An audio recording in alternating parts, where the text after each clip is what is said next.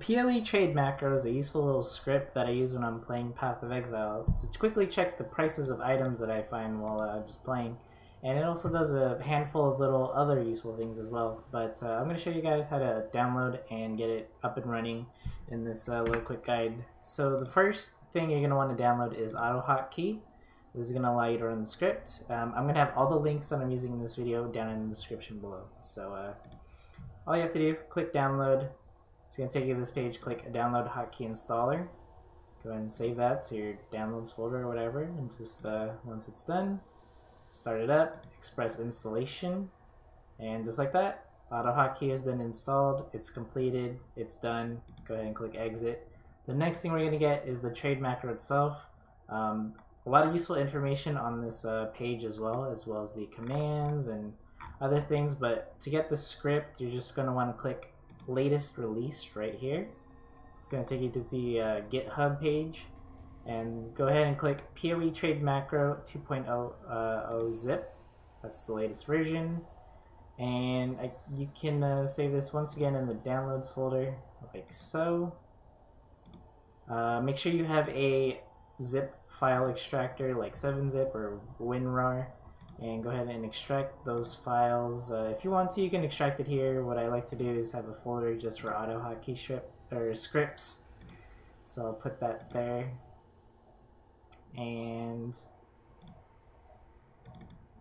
now that it's downloaded, we head over to the trade macro where I installed it, which is in the documents folder for me.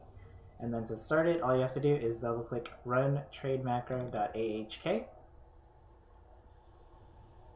As of 2.0, you can actually update the script without having to go to the website and download the latest version. So just go ahead and click update.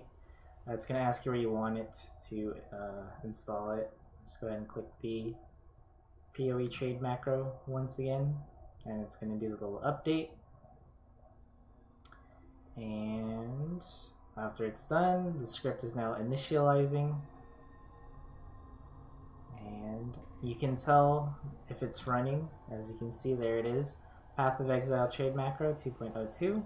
You can also right click it. This is how you access the settings, PoE Trade, item info settings. If you want to mess with all this stuff here, but we're not going to mess with this. If you guys have any questions about that, you can just ask in the comments, or maybe I'll make another video. Not too sure. But anyway, now that we have the script running, you can easily check the prices of items. It quickly just grabs the first 10 results of PoE Trade. So for example, let's just take, let's say I found this Voltaxic Rift spine bow while playing, and I wanted to know how much I could sell it for. Just press Control D, and as you can see, it's running a search. It just takes a few moments. The script will not work if PoE Trade is down, by the way. But as you can see here, 2 people are selling Voltaxic Rifts. And the first one is 30 chaos, and the second one is 35 chaos. So very useful tool there. Another useful thing that you can do with this trade macro is if you press Control W, what it does is open a tab, and it shows you the wiki page for that item. So if you want to quickly check to see like maybe what's the highest rolls, or to see how good of the drop you just got. That's pretty much it for the trade macro setup. I don't recommend using this for rare items, like just rare gear, because it doesn't take into account the number on the mods rolled, so it doesn't give you the most accurate price. Just remember that this macro is just a quick way to check the prices of items you might find while you're playing the game and you're not sure how much it's worth. Also, a little fun fact here, let's say you're playing in a party, or someone in your guild's like, oh, I just found, let's say, the Winds of Change, and they link it in chat. I just found the Winds of Change gauntlets. How much are these worth? You can actually also do it in chat if you press Control D. Just be like, oh, you can buy these for, you can sell for 4 to 5 chaos. You know, depending on the rolls and stuff. And it gives you all that information there. That is pretty much how the macro works. Again, easy stuff.